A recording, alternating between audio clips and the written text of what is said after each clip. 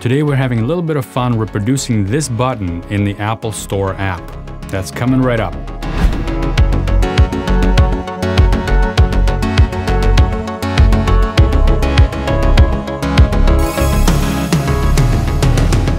Hey everybody, welcome back. My name is Alex, and if this is your first time here, please consider subscribing to this channel where you're gonna get NativeScript tips, tricks, and tutorials. We do NativeScript Angular, NativeScript Core, NativeScript with Vue, all sorts of NativeScript topics. And today we're gonna be reproducing a button that I found, and I thought, this is a pretty cool button. Let's create this in NativeScript. I was taking a look at the Apple Store app on the iPhone, drooling over the new MacBook Pros with their 64 gigabytes of RAM, which is pretty cool for video, and I came across this button. So this is a short one today. Without further ado, let's take a look at how to do this.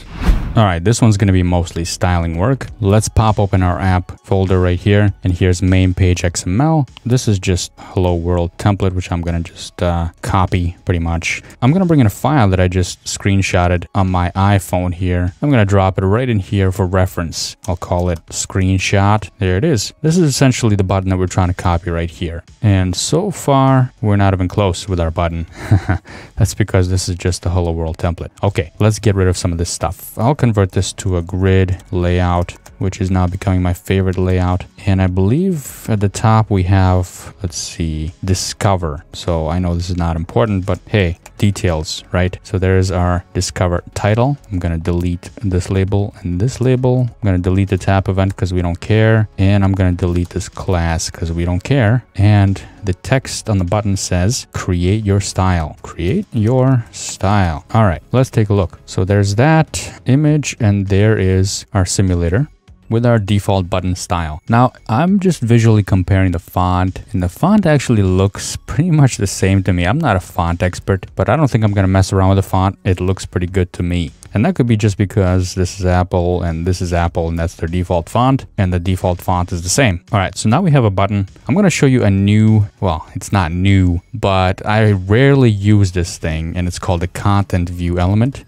I'm going to show you this component. So I'm going to wrap this button inside a content view. What's a content view? A content view is simply an element that contains another element inside of it. Just one element. It's like a wrapper, but it's a very basic one, very simple one. It doesn't have as much processing to calculate all the layout stuff as a stack layout or a grid layout. Content view is very simple and it's very light, and that's why I'm going to use it here to wrap the button. So I'm going to throw a class on it. I'm going to call this button wrapper, and I'm also going to give a class to our button. This is going to be button colors. By the way, this is what it looks like. You don't see the content view, but it is there wrapping the button.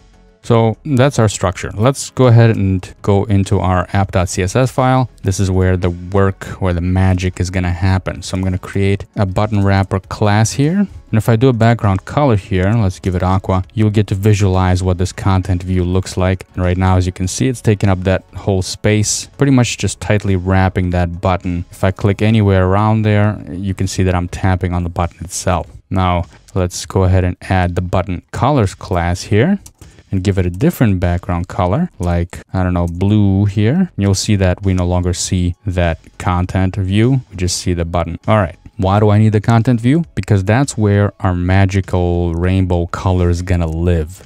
So let's start with defining the actual button styles. I'm gonna define a font size here, and I'm gonna make it just a tiny bit smaller, 14, and I want that color of the font to be black.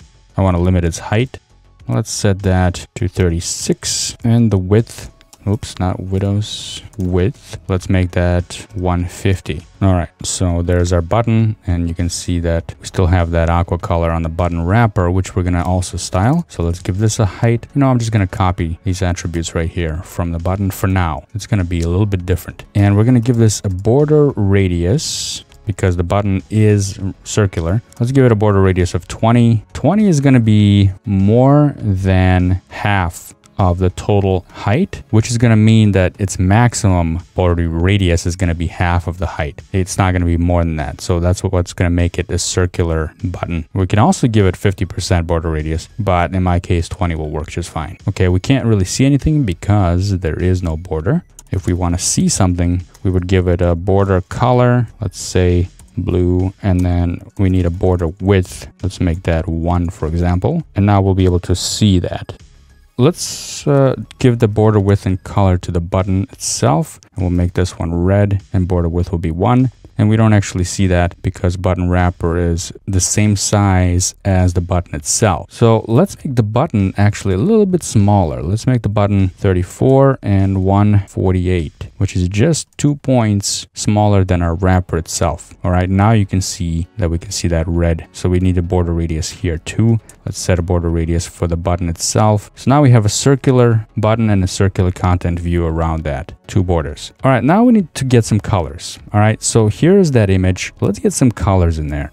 Now, I know there's probably a ton of plugins, and you can tell me if there's any really cool ones down below in the comments. But I have always been a Photoshop guy, and I always like using Photoshop. So I'm going to pop this open in Photoshop. And I'm going to zoom in here and just get these colors. So I'm going to have 4 stops, it looks like. Let's get a color picker here. And my dropper is going to go on this one. All right, there's our first stop. So I'm going to get 4 stops here. I'm going to take this point, this point, this point, and then this point over here. You probably know what I'm trying to get at. We need a gradient here, and the gradient is going to be on the wrapper itself. So we don't need this border. I was just demonstrating the border to you so you can kind of tell where these components lie in relation to each other. What we do need is actually a background. So background is going to have a linear gradient, and we're going to move from the left to the right. So I'm going to say to right. And the first color stop is going to be, oh, did I not copy it from Photoshop? Right here. I'm going to copy that, set back here, and that's going to be that yellowish color, comma, then we need the second stop, the third, and the fourth. So let's go over here. I'm going to pick this color right here as the second stop. And then let's go ahead and get the third color, which is going to be this blue right here. Why am I deciding on those spots? I don't know. It just seems right, and the rest is kind of interpolated in between the other colors.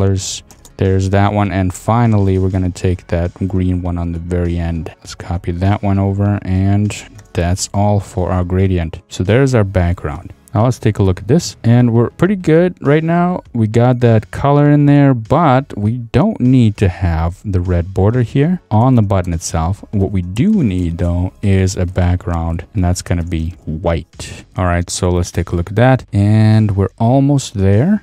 Now we just need to make sure that our sizes are correct. So I want to make our button just a couple of pixels or a couple of points smaller than the wrapper. So I'm going to make the button 32 high and 146. This way there's 4 points in between this height and this width and this width. All right, so let's take a look at that, and look at that. There's our button. It's a functioning button, and it looks pretty darn close to the original one. Let's zoom that out. There you go. Create your style.